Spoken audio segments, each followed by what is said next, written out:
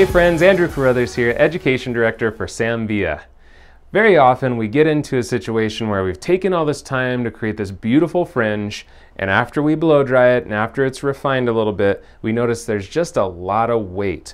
Especially on a sweeping fringe like this, we tend to get a lot of density building up over here because everything's pushing into that corner.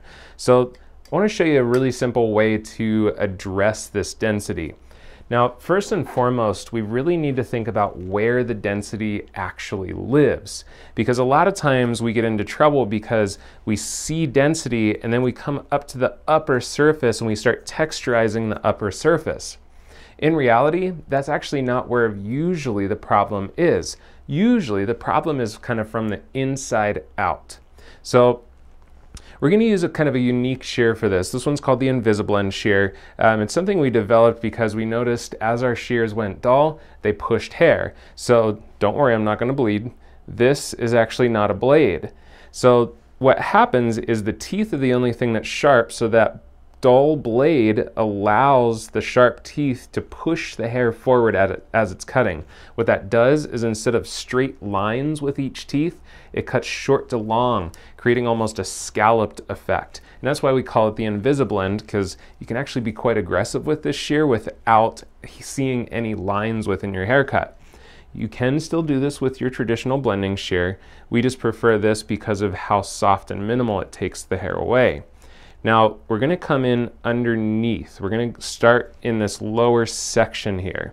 And the reason we're going to do this is because this is usually more so where that weight is the problem and where it comes from. We're going to come in, we're going to stay off of this first piece of hair, we're going to come just behind it, and watch how close I'm getting with that InvisiBlend. And then as I pull away, you'll notice it's very small amounts of the hair that come out. Now, it's okay to be this aggressive with this shear because it's not creating big holes in there. If your blending shear is a little bit more aggressive, we might suggest that you come out away a little bit more just so you don't risk getting a short spot that's going to pop the hair out. Now let's take another section.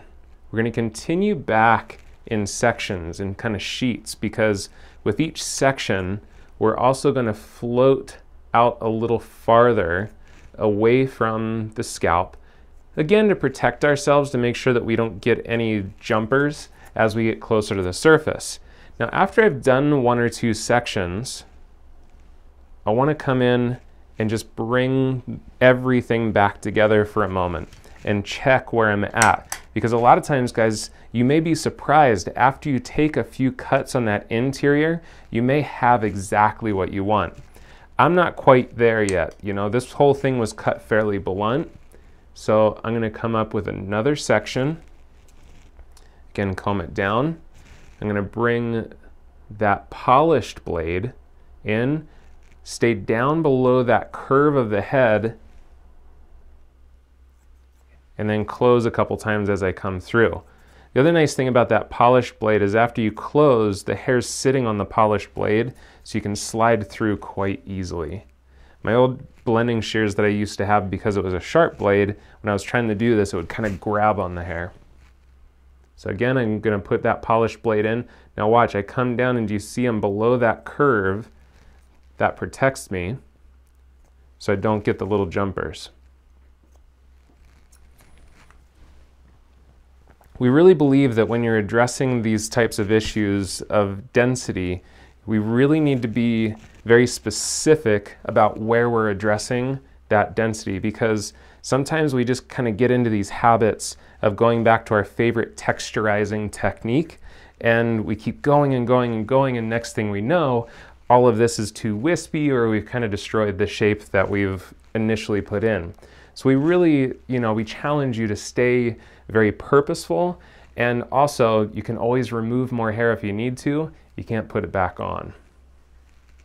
So now I'm feeling much better about it. It hugs the shape of her face much better, and it still retains the basic shape that I put in through the initial cut. So again, guys, start from the inside out when you're addressing this density, and as you come up, float farther and farther away from that scalp to avoid those little jumpers.